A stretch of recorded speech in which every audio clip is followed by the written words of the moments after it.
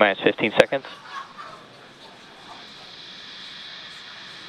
10, 9, 8, 7, 6, 5, 4, 3, 2, 1.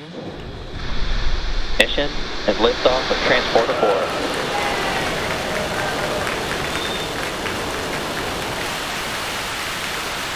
Pitching downrange. Stage 1 chamber pressure is nominal.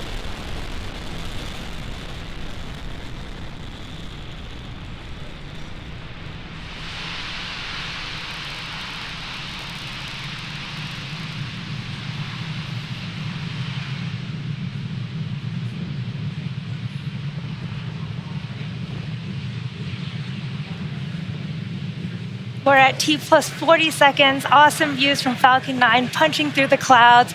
Falcon 9 has cleared the tower, and we're currently throttling down in preparation for max Q at T plus 1 minute and 12 seconds. This is where the stage will experience the maximum aerodynamic pressure.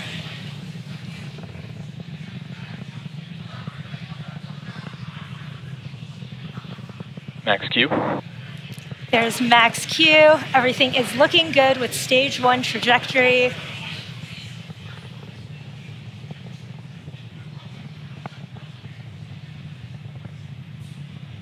Beautiful view of the clouds in the background there. In just about a minute, we will have 3 events coming up in pretty quick succession. There's MECO, which is main engine cutoff, stage separation, which is when the first and second stages separate, and SES1, where that single MVAC engine on the second stage will ignite, carrying... Start of MVAC engine chill. You heard the call out for the start of that MVAC engine chill prior, getting ready for that second engine startup.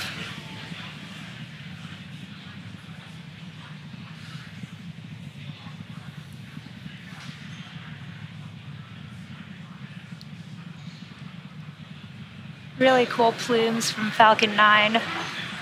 We're under 30 seconds to main engine cutoff.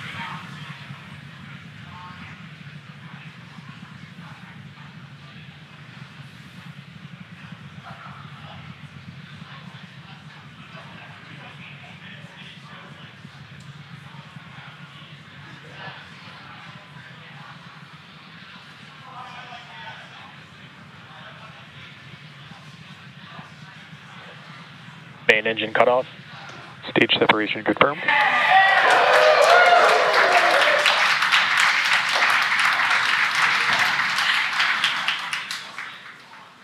MVAC ignition.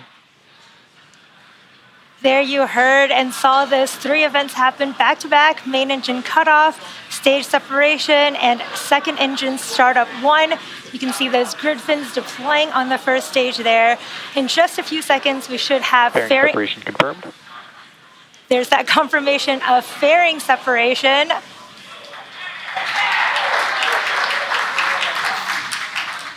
You can see the 2 fairing halves have separated from the vehicle, exposing the 40 spacecraft to the vacuum of space. Now, today's mission marks the first flight for both of those fairing halves, and we will be attempting to recover those from the water once they fall back down to Earth.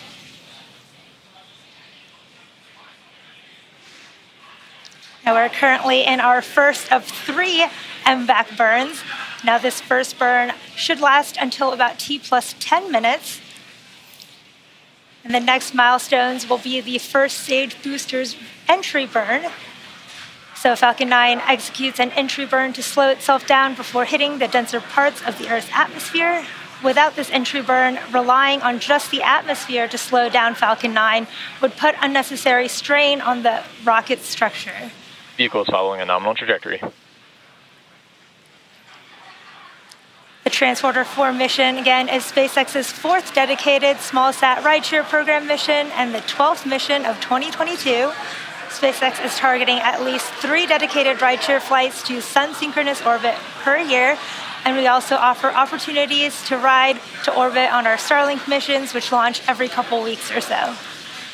Smallsats can ride to space on SpaceX's Falcon 9, Falcon Heavy, as well as Starship in the not-too-distant future.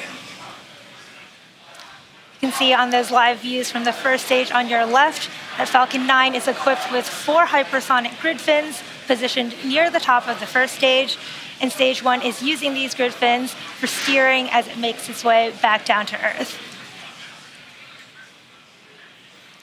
Second stage is looking good on the right there in the middle of its first burn, the first of 3 burns.